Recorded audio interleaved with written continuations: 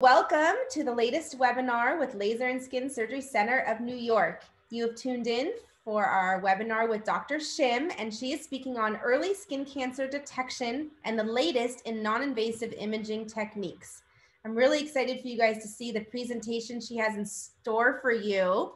But first, let me just quickly introduce Dr. Shim. For those of you that do not know her, she's an incredible board-certified dermatologist. And not only is she a board-certified dermatologist, but she actually has 3 board certifications in anatomic pathology, dermatopathology, and dermatology. A lot of ologies. So the way that she looks at skin, because of her almost 2 decades practicing pathology, is really quite different than so many other dermatologists. She always says she looks kind of from the skin, from the bottom up instead of from the top down. So she does have a unique approach. Her favorite quote is to tell patients, "I know you on a microscopic level." And I think that really helps kind of just share who she is. But mostly her practice is really focused around what she's speaking on today, which is skin cancer prevention and treatment. She also was the head of inpatient consultation services at Mount Sinai for many, many years. So she really likes complex dermatology. And most of the patients that she sees and that are referred to her are very complex cases. So what she's going to go over today is very unique from a general skin cancer exam that many dermatologists do. So with that in mind, I'd like to introduce you to Dr. Shim. Thanks, Riza. Thanks for having me tonight. So I'll be speaking to you, everyone, about skin cancer, a little background of skin cancer, some statistics, as well as some non-invasive techniques that I use in the office and that are available in general. So skin cancer is the most common cancer currently in the US and worldwide. It's quite frequent. You can see 1 in 5 Americans will develop skin cancer by the age of 70. And every day, approximately 9,500 people are diagnosed with skin cancer. And it is actually the most common cancer and more than any other cancers combined. So when we talk about skin cancer, we're really talking about the top 3 types of cancer here: the basal cell carcinoma, squamous cell carcinoma, and malignant melanoma. There are other less common ones, such as Merkel cell carcinoma, microcystic adnexal carcinoma, but these are the top 3 that we see quite often. And I'll speak about each of them. And I'm just showing you, as Riza said, I'm a pathologist by background, where these cancer cells originate. And it actually talks a lot about how they behave as well. So I'm going to start speaking to you from basal cell carcinoma. So basal cell carcinoma is a very common skin cancer. It occurs from the basal layer, which is the bottom layer of the epidermis, which is the top part of your skin. And the cells down here at the base start growing abnormally. Basal cell carcinoma is the most common form of skin cancer. It's quite prevalent. 3.6 million cases are diagnosed each year. Very common on sun-exposed areas like the face, the nose, and the cheeks. Pretty universal is a history of excessive sun exposure. And key here is actually indoor tanning. In fact, it can happen in very young patients, like in their 20s. I've had a young lady who had a basal cell carcinoma on her upper lip. She was 22 years old. And I also had a young guy who was about 30, and he was a landscaper. He also had a basal cell. So it's not that skin cancers only happen in much older patients. You can actually have them quite young, just depending on your risk factor. So here, as you can see, the indoor tanning is significant. And I'm glad that there are now regulations against indoor tanning for patients under age 18 or people under 18, because you can actually increase your risk of developing basal cell cancer by 69% by the age of 40. So these are what basal cells can look like. They're typically like a tan or pearly papule. So this is pearly. You can see they're sort of translucent here. As they develop, they will then develop sometimes an ulcer or erosion in the center, like here and here. And so some of the older textbooks will call it like a rodent ulcer. It looked like actually a rodent has been eating through the skin. It's very slow growing. It has been reported to metastasize or spread beyond the local area, but that's very, very uncommon. And just, for fun, the pathology is the basal cells here are growing, invading the deeper part of the skin called the dermis, and they're forming these tumor nodules. So treatment for basal cells can be very simple. Sometimes we'll treat them with creams. There's one of them called imiquimod that you apply at home, very simple. Occasionally we will do some liquid nitrogen treatment, cryotherapy. Rarely we can also do electrodesiccation. That's when we electrodesiccate and then we scrape. Surgical excision is pretty common, especially off the face. But if it's on the face, most micrographic surgery is also used. So the next most common skin cancer is squamous cell carcinoma. And back to the histology of the skin, the cells in this area, so this is the basal, this is actually called the squamous layer. And the cells in this layer called keratinocytes are the ones growing atypically, and you can see this growth here. So it can actually go up and form this ulcer, and it can also go down and start invading.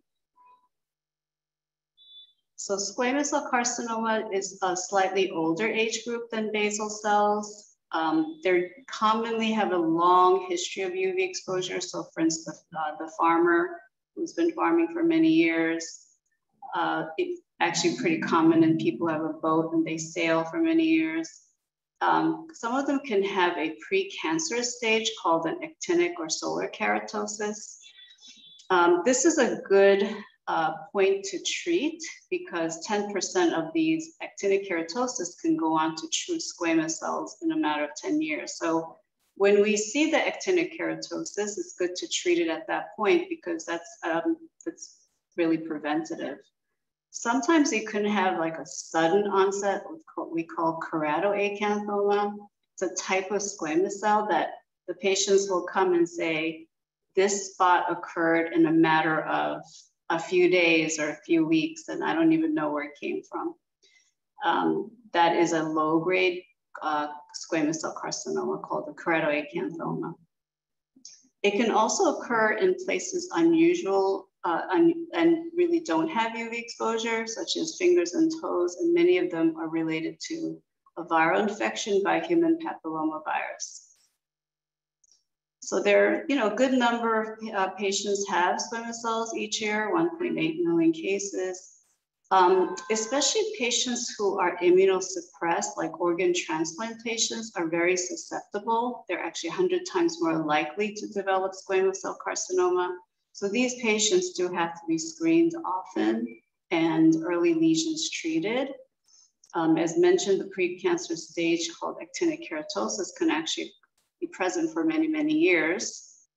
And different from basal cell, the squamous cells can actually spread. They can metastasize. Not common, but can happen in long-standing large lesions that are invasive. And very commonly, actually, when this happens, the origin of this cancer is from the head and neck area. So clinically, they can look like many things. Here, you can just see a little bit of red scaly patch. Some people may mistake this for a lesion of eczema.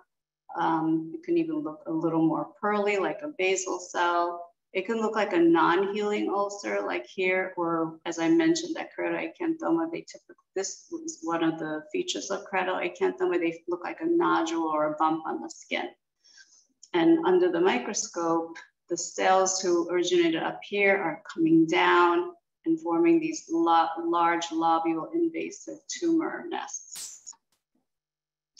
Treatments for squamous cells, when you were at the actinic keratosis stage, which is pre-cancer, there are many options: creams, freezing, curetting, and something called photodynamic therapy, which is a treatment where a chemical is applied and then a light source is applied on top of it. It's a nice treatment where you treat the whole area rather than a single lesion. It's not indicated for anything beyond actinic keratosis in this country, but in Europe it has been used successfully for squamous cells and basal cells. When we have squamous cells of the face, fingers, toes, like very difficult sites, usually they go for Mohs surgery. Other sites typically get surgery, just a general excision. And then in certain cases where patients are just not well, they really can't go through surgery or the lesion's too big, there can be treated by radiation. And as I said, different from basal cell, we can have lymph node spread. And when that happens, sometimes they need immunotherapy or systemic chemotherapy.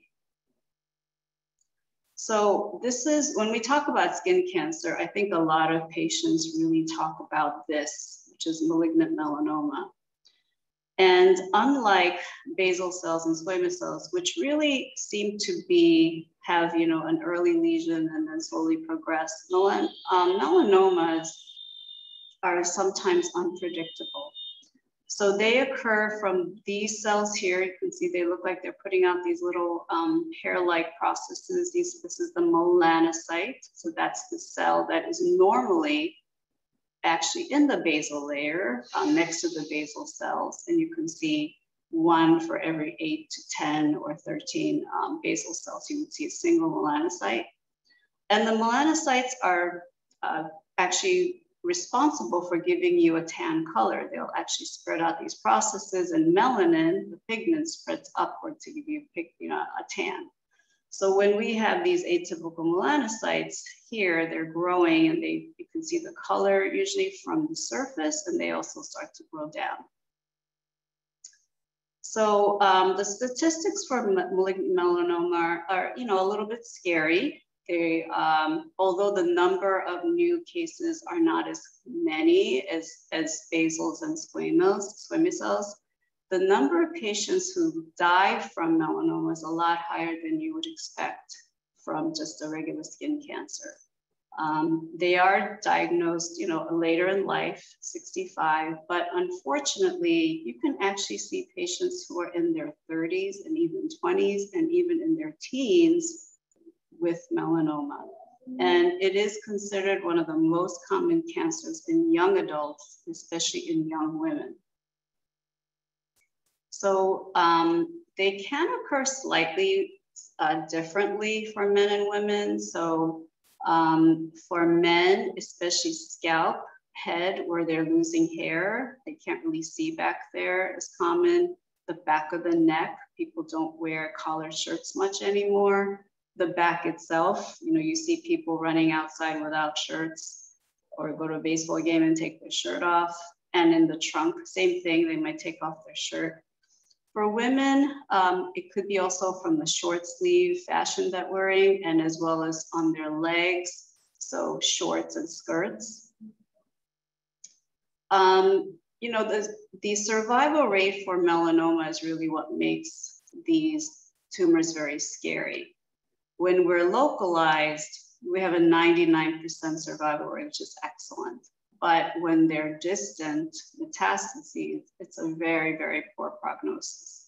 So although overall it's a good number in terms of survival, we really want to be up here when we find it.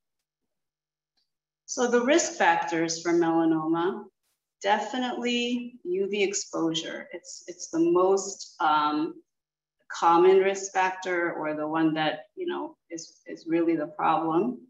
And having 5 or more sunburn in your life doubles your risk. Weakened immune system, patients who've had any kind of transplant or leukemia, any kind of cancer, they definitely are more susceptible. Sometimes people have a lot of moles. You could have some patients who, average patient will probably have a dozen moles, but I've seen patients who basically have 500 moles. And the more number of moles you have, the more likelihood that some of these moles may actually be atypical. And if you have atypical moles, more likelihood you will actually develop a melanoma. Another risk factor is fair skin, eyes, and then also hair, especially red hair is very susceptible. And a history, either a personal history or family history, especially of melanoma. And as I said, melanoma can actually run in families, especially if you have like first-degree relatives, you know, brother, sister, mother, uncle. I mean, there are families where it just keeps going, grandmother. Those patients really need to be screened often. So melanoma, as we know now, it's a very serious form of skin cancer. As I mentioned, these are these melanocytes. They are definitely less common, but because of the ability to do this, which is form invasion, and you can see it's going down into the blood vessels, and this can actually happen fairly quickly. It can take many years, but it can also take a matter of weeks to months. So we can never predict melanoma behavior, and thus when you find them, you know, we act very quickly. So why is UV so important in melanoma? Well, when we have our DNA, these are called thymidines. So these are bases of thymidines. This is your regular DNA. When we have light, UV light, it actually causes these dimers where they bond. And then this bonding causes this kink in the DNA. And now you're going to be replicating mutated DNA. So this is just a normal skin with these melanocytes, which is showing you this pathology here. These cells start to grow sideways, called horizontal growth phase, and they start spreading up. But then once they're done up, they then go down, and that's the vertical growth phase. Types of melanomas, the most common is called the superficial spreading melanoma. They're more flat. They tend to show some variation of color and shape. You can see black and brown, but you can also see strange colors like gray, blue, pink, even white. Less common is something called nodular melanoma. It actually can be mistaken for just a benign mole because you can see it looks fairly innocent here. Another type is called lenticle malignant melanoma. It happens in sun-exposed areas, especially on the face. It can happen like on the arms or chest. They're usually older patients because the background is chronic sun damage. They are hard to recognize because they don't tend to raise up, and sometimes they actually look a lot like the background freckle changes. Not very common is the acrolentiginous melanoma. These are the ones found in palms and soles and fingernails. But the people who are susceptible to this are usually patients who are African American or Latino background and Asian as well. So management, treatment and management, as we spoke a little bit about, tumor thickness is actually very, very important because it's associated with prognosis. So, you know, we're talking about surgical excision, and these are the surgical margin. And as you can see, if we find them when they're confined to the skin, called in situ, the margin is very narrow. But as the lesion gets thicker and thicker, your margin gets wider and wider. Beyond 2 centimeters, they didn't find any benefit. So we stay at 2 centimeter margin for these lesions that are deep. And besides surgical excision, we also have lymph node dissection. And then once they start to spread to lymph node and beyond, you know, they will do chemotherapy, radiotherapy, immunotherapy. And the prognostic variable, this is the most important prognostic variable, is actually the depth of the tumor. So in situ, which is confined to the surface, so up here, is considered 95 to 100%. That's excellent. But once we have depth into the dermis, we start to go down in terms of prognosis. So after all that bad news, I think we should shift gears and talk about what can we do to try to prevent these skin cancers, because prevention is the key to this. Number one is actually limit UV exposure. Kids under 18, kids who go to camp, who spend their summers at the beach, very, very important. I think that some camps don't emphasize enough the need to protect their campers, because before age 18, they're very susceptible. Sun protection. There's a lot out there now to protect your skin, you know, sunscreen, sun protective clothing. Of course, you can always seek shade. And then there are things that you can do at home, a skin self-exam, and of course, by a full skin exam by a dermatologist. So this is a saying, very easy to remember: slip, slop, slap, and wrap. This is a way to try to protect yourself from UV exposure. You're gonna put on a shirt, you know, put on a hat, sunglasses, sunscreen. So I was talking quite a bit about ultraviolet rays. You know, what is it? So in sunlight, we actually have UVA, UVB, and UVC radiation. UVA and B come down and can be affecting our skin. So B stays up at the top of your skin. Sorry, I think this one's flipped a little bit, but anyway, UVA goes a little deeper. This label is wrong, it should be dermis. And UVB stays at the top, and UVC does not actually reach the surface of the earth. So it'd be more an artificial source. UV rays are very strong when it's between 10 a.m. and 3 p.m. So that's when people should try to avoid going out directly into the sun if possible. It does reflect actually off of sand and water, cement, and snow. So when people go skiing, they really have to wear sunscreen. High altitude, so you're closer to the sun, closer to the equator, summer months, these are when the rays are stronger. And this is something that patients ask me quite often. What happens on a cloudy day? Well, you know, you could have a little bit of reduction in the UV rays, but not much, and certainly not enough to prevent you from getting a burn. So, as I mentioned before, children and UV exposure, it's very important when we're talking about prevention. They have different type of skin, it's thinner. Children also spend quite a bit of time outdoors. They like playing outside, and they're really not aware. They don't even really register if they're really getting, you know, a little bit of a sunburn. They are growing fast, so they're in a dynamic state, which means that if there are any DNA changes, it replicates fast with them. It can also, they have a long time to develop these diseases, similar to this idea. And this is very important.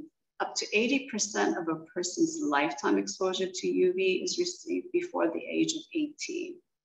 So very, very important to protect your kids, and because you really want to try to prevent melanoma later in life.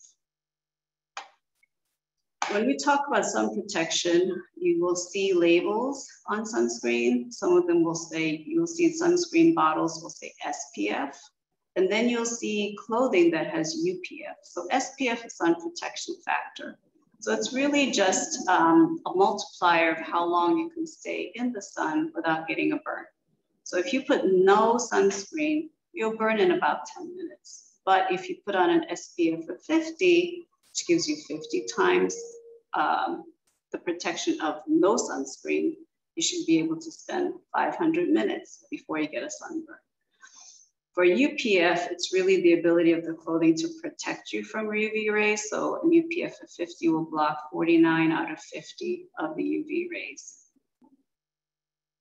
Sun protective clothing is one of my favorite things because it's so easy to just put on and take off.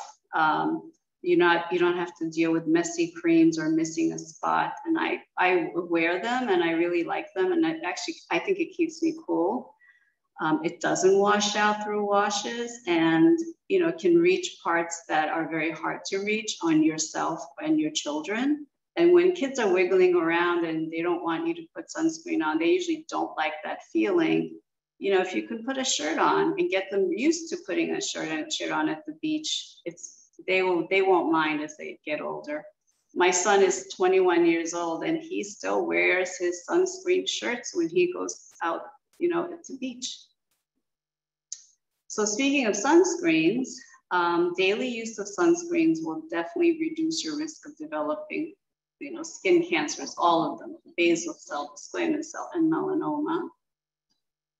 There are several types of sunscreen. So there's a type called physical or mineral sunscreen, and they contain basically particles that are not absorbed, so titanium or zinc, and they work by scattering the rays. So they deflect the rays before they even get to your skin. The chemical sunscreens that have other ingredients like avobenzone, they don't scatter, they actually absorb into the sunscreen at the top layers of the skin. There are some that are combination because you can actually, both of these working together is quite good, it works well. But whatever sunscreen you use, most importantly, you have to apply enough. So enough is really 1 ounce for the body, and you must reapply every 2 hours if you're not wet, or whenever your skin gets wet, you need to reapply.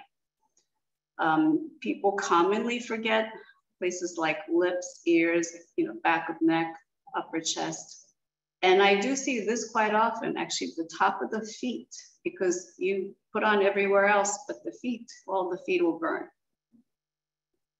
So this just tells you that how much, this is, let's say 1 ounce, and how much you should put in for each part of your body. And then this just shows you how much is half a teaspoon and so on. So this is what 1 ounce looks like. So this year, especially, there's a lot of talk about benzene being found in sunscreen.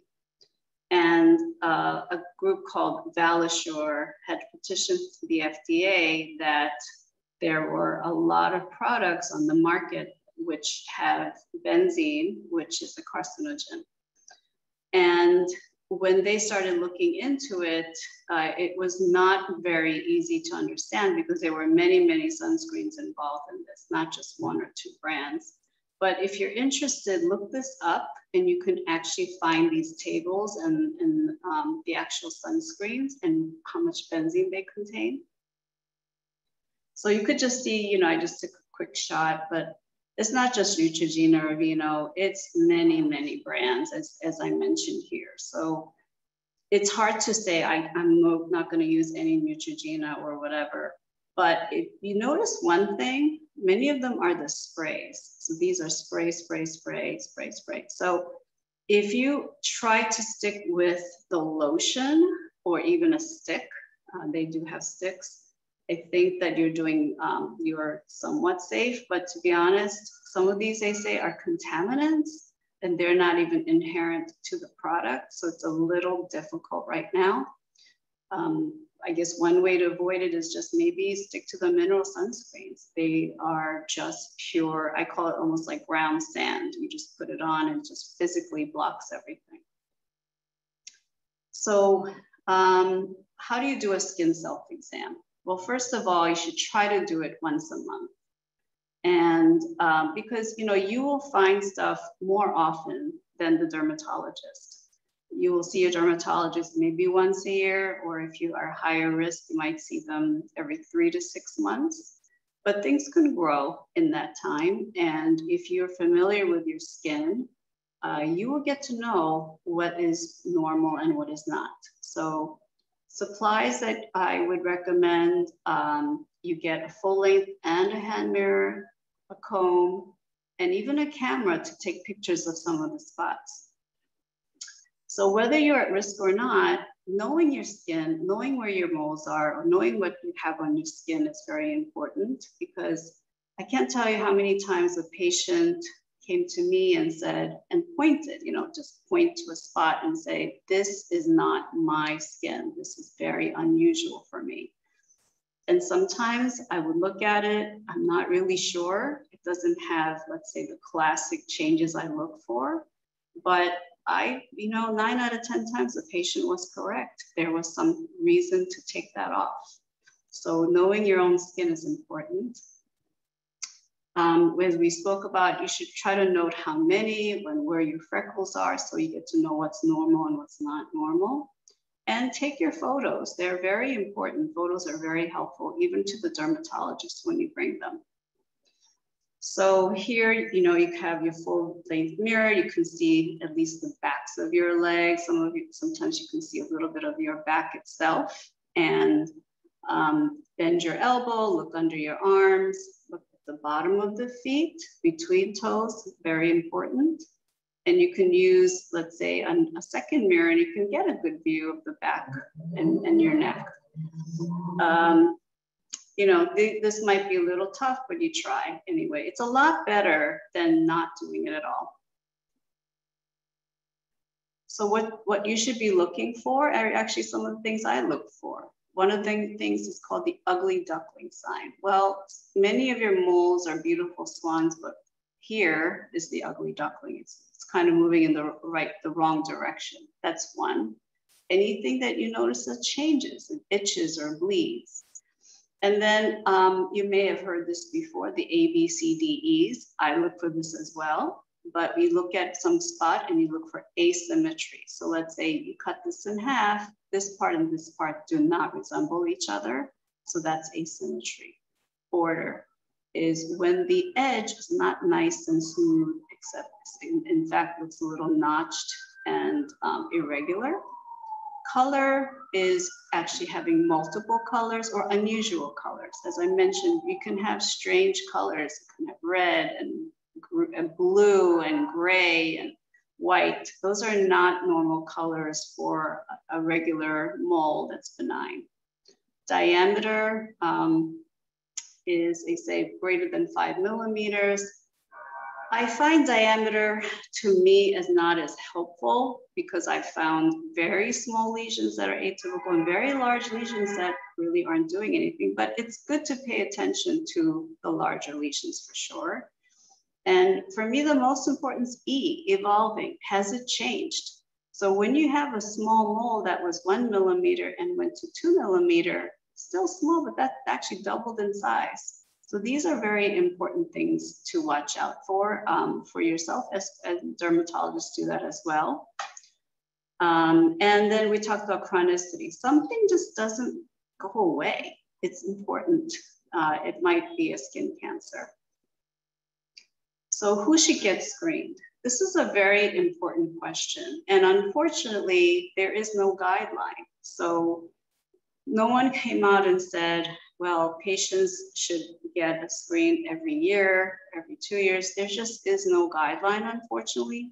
But some groups have come up with some recommendations. So the Skin Cancer Foundation is recommending that a patient get a professional skin exam once a year. So, you go to your internist once a year, you get your bloods done once a year, go to get your skin checked once a year.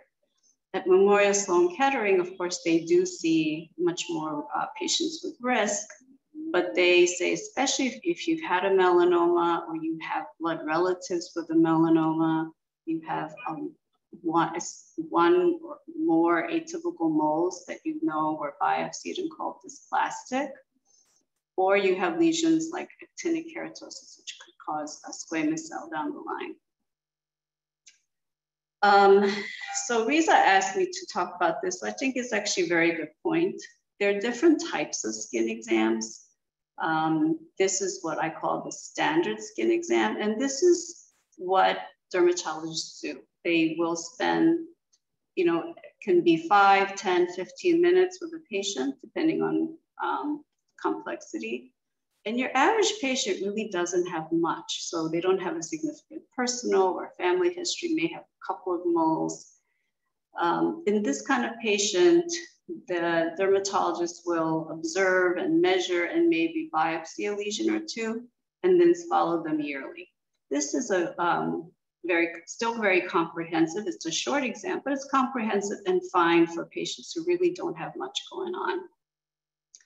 Then there is more of the extensive skin exam, where patients are seen and really examined very, very closely because they have a lot of risk factors. They have a lot of moles. They have a lot of dysplastic nevus. It's in their family, it's in them. They may have family history or a personal history of melanoma. In this case, looking at a patient just within 5 to 15 minutes is actually not enough to get a good understanding of what's going on, because many of these moles need to be measured and charted and followed. We talked about E, A, B, C, D, E. E is extremely important. And when we have lesions that need to be followed over time, we're looking for E, evolving or evolution. So I'm going to show you a little bit of this in slides coming up, but part of the exam is sometimes people use sequential photography of single lesions, total body photography, and these patients get usually followed up much more closely. So when you go to the doctor to get a skin exam, there are a few things you can do. Number one, try not to wear makeup, because it actually will hide stuff under the makeup, and you can't see and you can't tell what it is. So I will remove the makeup, but it's better if you don't wear it and then you can put it on after. Remove nail polish. Fingers and toes, because you can actually have changes in the beds, in the cuticles. And when you have nail polish, it can actually camouflage that and you can't tell what's going on underneath. Keep your hair loose. So for women, it's great if they can just leave their hair out. So I actually have, cotton tip applicator, and I'll just make a part and look. Just makes it much easier to check the scalp. Guys who have very short haircut, though, that's very easy to do, but yeah, keep it loose. And then anything that you've noticed, write them down, the list of things that you want to go over with your doctor, because those are important and you may forget during your exam. So during the skin exam, you're brought into the room, you do take all your clothes off, you put on a gown. Depending on, the medical history risk factor, sometimes patients will keep their underwear on or take it off. It's a head to toe exam. As I said, it starts with your scalp, goes down to your ears, all the way down, and all the way down to your genitals and buttocks and even between the toes. And if anything is atypical or suspicious, you may get a biopsy and it will be removed. And then the lab, you get your biopsy and you get your results in about 1 to 2 weeks. So what do I do in my practice? Very similar to that extensive exam. First of all, I see a lot of patients more often. So I would say 6 months is my average, but I definitely see patients every 3 and sometimes once a year if things are quiet. I also look, between the toes and all that. This is a little bit unique to me, body mapping. I'm actually mapping the moles onto little images of the body. I also make charts of lesions, so they actually get an individual number when I first notice, and then that number stays unique to that spot. So it could be the right upper arm, 5 inches below top shoulder, and it's number 1. And that will stay number 1 as I follow photography, biopsy, surgery, or a recurrence. So it just makes it easier for me because I do see patients with 500 moles. Dermoscopic, this dermoscopy, and I'll go over this later, is basically a very detailed magnification of the skin spot with polarized light. So we can actually get a very nice detail of that spot. There might be photography with sequential photos, also total body photography. And my aim, as you can see from all this, honestly, it's really to try to figure out what is your normal, what is your what is abnormal.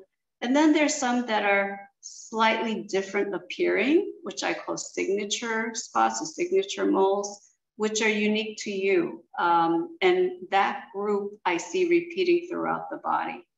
And I learned what those are, and they are not on my radar, of course, because those are unique to you, like your fingerprint.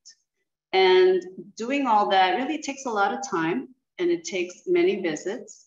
But you know, some of my patients I've had for 15 plus years, and I've known them so well that there are times when I'll say, you know, this spot, you don't make this. This is not you. You know, I know your moles. I've seen your moles how many times? It's actually like in my head too. I know your moles. And sometimes I actually know my patients by their moles, which is a little odd. And I'll actually remember their moles. So it's good to know them. And doing all this, I get to learn what they are, because my aim is to detect it very early. When I showed the numbers of the prognosis and, you know, the depth of the lesion and survival rate, that's all very scary. But if I get it at a much lower grade, then it's done. It's excised, and you go on with your life. So as I said, the lesions may be photographed, followed. Some of them will have biopsies, but some of them also don't need to be biopsied. I might look at them with a special kind of imaging or a tape stripping test. So overall, my goal is do not, you know, do many biopsies as possible. I don't want to, but do them when I have to. So my biopsies tend to be very focused. And when I do them, I tend to have more of a positive rate, because they are already vetted and are most likely they're most likely malignant or atypical, or just need to come off. So I mentioned dermoscopy, and this is a dermatoscope. It's really like a magnifier that gets a good detail of spots on your skin. And when we do dermoscopy, here's the spot. You can see what it was doing before, and on follow-up, you know, it's actually changed. You can see this part's changed here. It got lighter but bigger. You can see this pigment streak.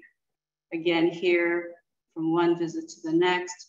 These are spots that are very hard to see with a naked eye in terms of changes. Even when we measure, sometimes this measurement is only a slightly larger. But with this dermoscopy, you could really see the changes very well. Here again, you can see the change. So when we see changes like this, we can make the decision to remove. But there's sometimes lesions that look like this that don't change from visit to visit. And yes, they may have some of the features of the ABCDs, but if they don't change, most likely they're not going to do anything. Total body photography is another thing that I use.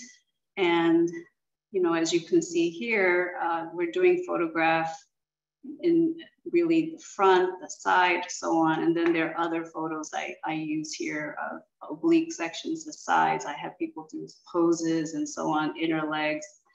But what is that all about?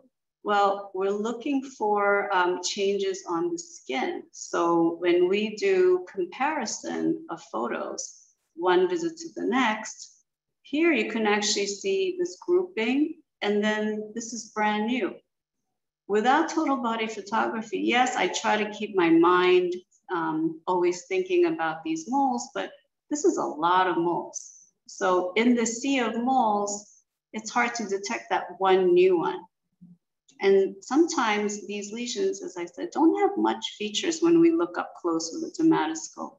But knowing that this is a new lesion, especially in adults or older patients, that's a red flag. That is a spot that most likely needs to come off. Another thing that I use in my office is called the reflective confocal microscopy. And it's a special, I call it a virtual biopsy. So it's almost like doing a biopsy, but without the pain. It's non-invasive. And this is basically a very large head where the bottom of it is basically the microscope lens, and you put it right on the skin. And This is RCM, reflective confocal microscopy. It's very similar to almost getting a biopsy. So you saw the many layers of the skin on the schematics below before, and you can see that we can get these images that really look like we're actually looking at parts of the skin here.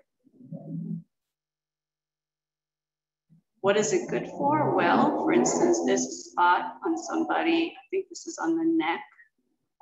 Person's had other stuff removed. And when we're doing the imaging here, well, first of all, when we get the dermoscopy image, this is the dermoscopy image.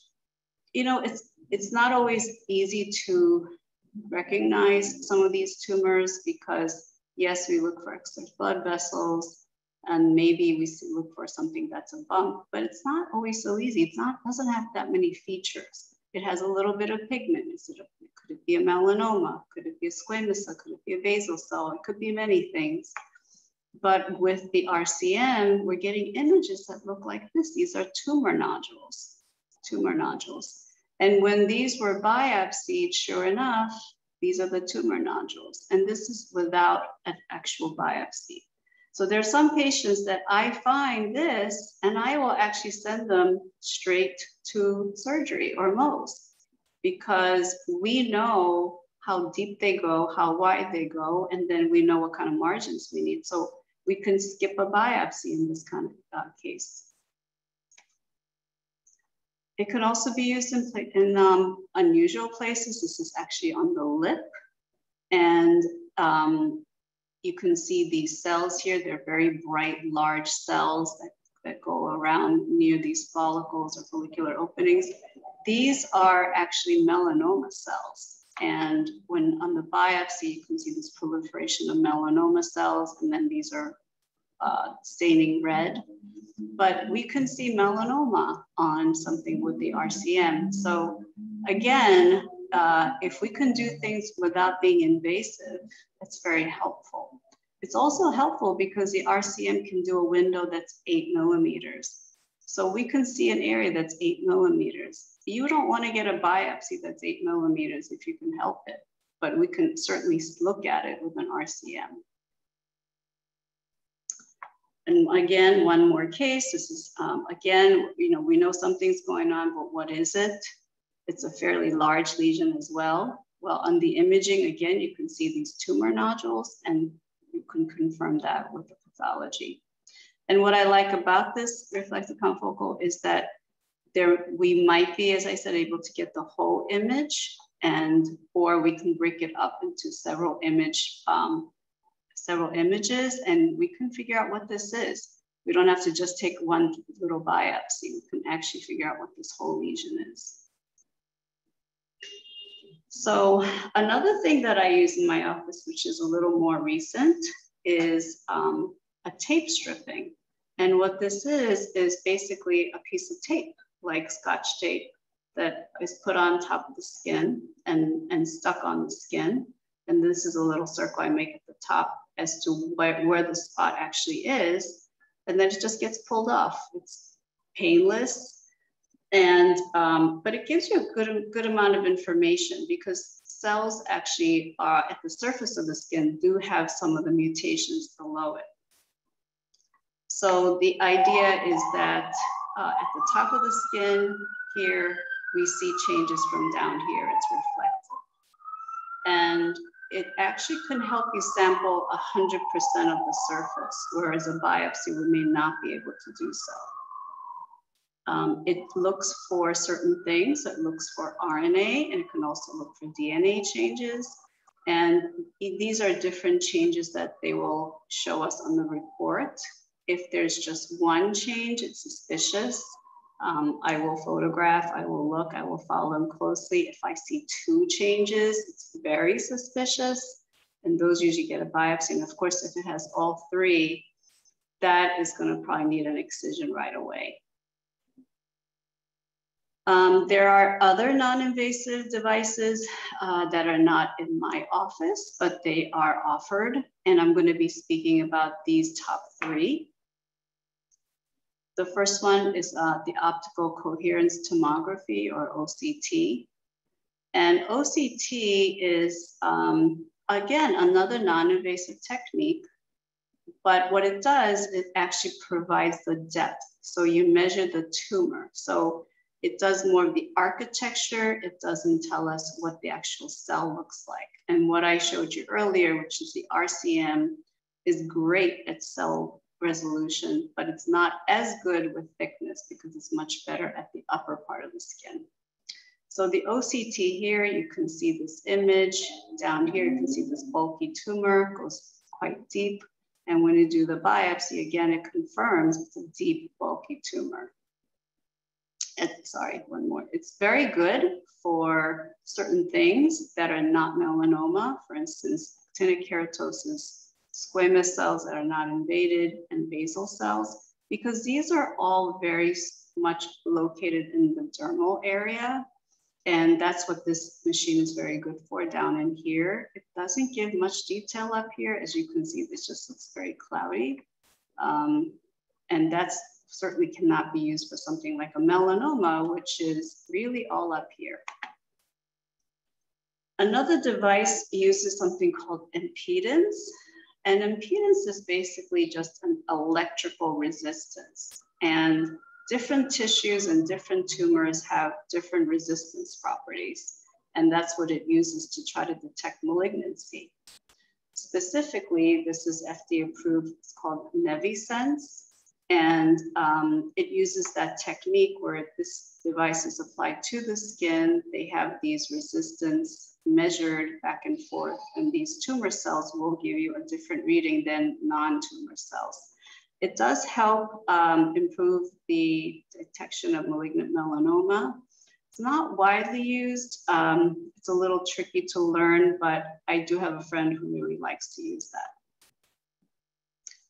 And lastly, I'm going to be speaking to you about temperature. This is on the horizon. There are actually many companies, many institutions trying to get more devices that are non-invasive.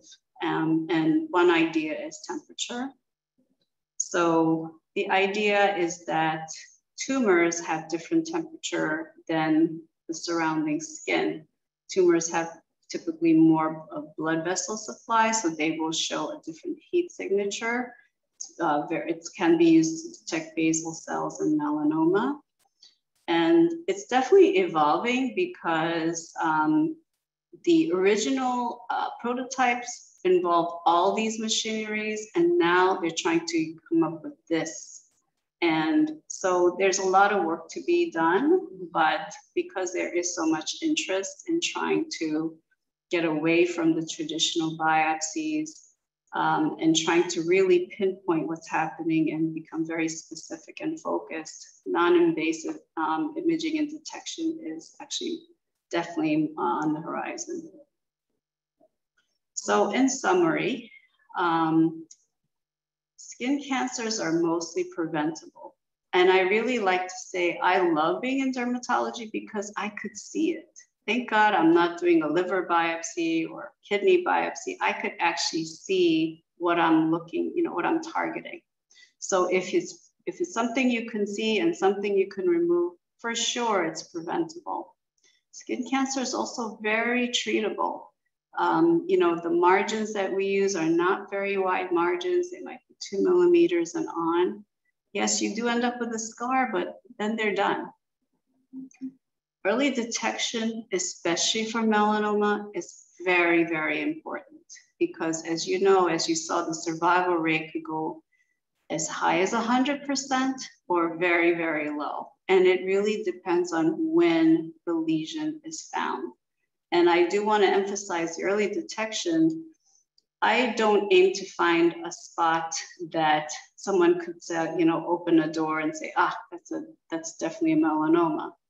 By then, unfortunately, it's probably too late. So you want to get it when there's, it's just beginning to change because that's when you get the best survival. And at the end, I was talking about non-invasive techniques. It's really to be more sensitive and specific. Of course, we want to be able to find stuff early. And many of these devices are very close to skin biopsy results, but without the pain and the scarring. So thank you very much. I know it was a long talk. I hope it wasn't too dry. This is something I love. It's my passion. And this is my contact number. Thank you so much, Dr. Shim. I know everyone is clapping right now, even though we can't hear you. That was a lot of good information. I want to remind everyone that this is recorded if you need to go back and watch it. But even though it was a lot of really good information and so many helpful tips about even ways that we can do a better job with our self skin checks at home that I even learned new today. So thank you so much for sharing. We just have a couple questions to get to. I know we're coming up on the hour, but I want to try and get to a couple. Sure. So let's see. Can you speak a little bit about skin cancer and the scalp? Yep, that's a good question. Skin cancer in the scalp, just purely from the fact that women have more hair than men, so it will occur more commonly in men, especially as they're losing hair. And unfortunately, it can happen in women. So as we get older and our part gets wider, it can happen here as well. It's hard to detect. You can't really see up there. So unless you have a partner who notices something, and quite often patients will say, you know, my wife, my husband can't stand looking at this thing. What is it? Well, that's good. You want your partner to say that because that's when we can tell. So skin cancers on the scalp are tricky though, because they tend to get a little wide, it can get a little deep. And when you have surgery on your scalp, if you have hair, thank goodness you can cover, but when guys don't, you get an indent. So, you know, we need to be much more aggressive about it. The creams we use tend to be stronger. And many of the patients do end up getting biopsies and moles, but it's very important because as we spoke about things that can spread, actually scalp is one of them. It can definitely spread if it's left there too long. Got it. Okay, great. So let's see, someone else is asking if there was a link for that benzene sunscreen. So that was actually the link. I'm just thinking, do I go back? If you look up Valissure and sunscreen and benzene online, it comes up right away. It's a link you can find, and they go right and they show you all the proposal and the problems and all the sunscreen. So it's actually a very good list. Okay, it's the blog on Valissure's website. Yes. Okay, great. I found it. I will. I was thinking of turning some of the lights on. I'm realizing. Oh, look like I'm in the dark. Give it me 1 second. Okay, we'll wait for you, and I'm gonna remove her sharing. That's better. You can see me now. Okay, now you're a little larger. Okay, so a couple more questions. One, are you taking new patients right now? Yes, I am. Okay, great. Let's see. I am having Mo's surgery on Wednesday, but after that, I'm seeking a new doctor. So great. Well, we would love to see you. Then they ask, you know, do you take Aetna PPO? Yeah. So unfortunately, I don't participate directly with commercial insurance, simply from the fact that I do spend so much time with the patients. But my patients who see me do get out-of-network benefits, and so they do get a reimbursement after seeing me. You know, what I'm doing is not cosmetic, so they do get reimbursed, but it really depends on the deductible that they have to meet. Yeah, absolutely. And I want to remind everyone that we have, I think, 15 board certified dermatologists at LSSC, and many of them are in network and do accept Aetna PPO for a skin check. But the type of skin checks that Dr. Shim provides are really quite unique, and they're really for a very unique subset of patients that maybe have a lot of moles or have a really aggressive history of skin cancer from themselves or their family. But she could definitely do a consultation and help advise you and guide you. And we'd be happy to, you know, help schedule you with her or someone else. So either way, you can call us. Yeah, definitely. Yeah, I usually offer a 30-minute consultation visit. And, you know, I would go over your history. We would go over any of the things that we talked about in terms of skin cancer. I do a brief exam. For me, a 10-minute exam, 10 to 15 is a very, very brief exam. And then at the end, we have a summary of what I found and what I think you may need. And some patients don't need much, just a couple of photos, and I might even say, see you in a year. But more often than not, just simply because patients end up having to, you know, so much being done, or the dermatologist say, you have too much, we can't cover it. Then they send them to me.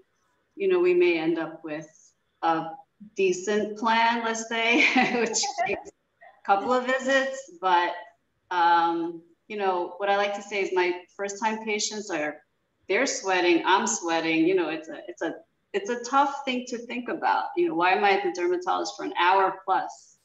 But after a couple of visits, you know what patients say, and I love it, is they come and they just lie down and they're basically going to sleep. And they said, if it's there, you're gonna find it anyway, so I'm just gonna relax. I love that. Okay, two more questions. One, a follow-up for the scalp question. Are you comfortable saying which creams, like Aldera? Yeah, or very commonly, yeah, Effudex or 5-fluoroaerosol is used on the scalp.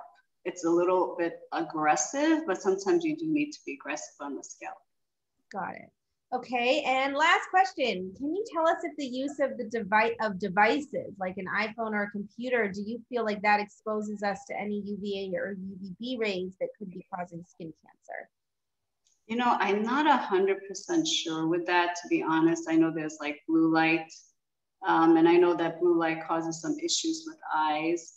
I don't think there's enough information, but I can certainly say that when I treat patients with PDT or photodynamic therapy, the light that is emitted from computers can actually keep activating the chemical that I put on the patient. So there is something there, but, and maybe we'll find that in the future. But as far as I know, there isn't a direct correlation. So for instance, I don't see patients who are like, you know, doing computers all day and then they have cancer everywhere. No, so far. Knock on wood. I was gonna say, I'm on a computer all day too. Yes, yeah, a lot of people are. Okay, great. Well, thank you so much. We're getting a lot of great feedback. They're saying thank you very much. It was very informative.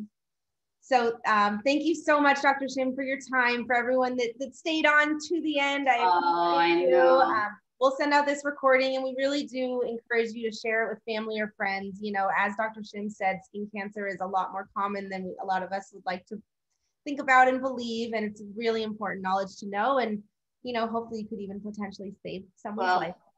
I just want to say one thing, which is that it should never scare you, because skin cancer is so treatable, so preventable. And, you know, someone like me and other dermatologists, our goal is to find it when it's very little and of no consequence.